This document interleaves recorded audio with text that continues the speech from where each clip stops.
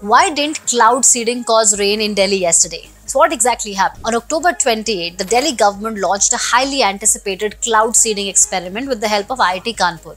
The goal was to create artificial rain to wash away the hazardous pollution. 2 flights were sent into the sky equipped with silver iodide and salt-based flares to seed clouds. These aircraft flew over Khekra, Burari, North Karol Bagh, Mayur Vihar, Sadakpur, Bhojpur and parts of Noida and Greater Noida, attempting to disperse seeding material. But despite the high hopes, no rain happened. Why? The culprit was the low moisture content in the atmosphere. Yeah, so we did not get a lot of cloud moisture. It was only around 15%.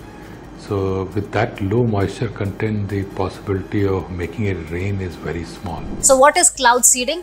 In simple words, it's a method to make clouds produce more rain or snow by releasing particles like silver iodide or salt into the air, which help moisture in the clouds condense and form rain.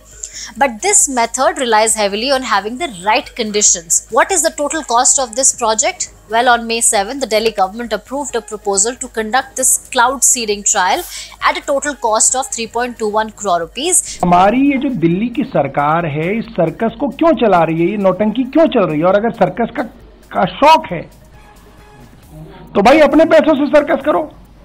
ये दिल्ली के tax payer से आप circus कैसे कर सकते हैं? अगर कोई और जो है न्यूट्रल संस्थाएं होती तो इसके ऊपर तो सीबीआई का मुकदमा बन सकता था. This experiment wasn't the first of its kind. Countries like the UAE and China have been using cloud seeding for years.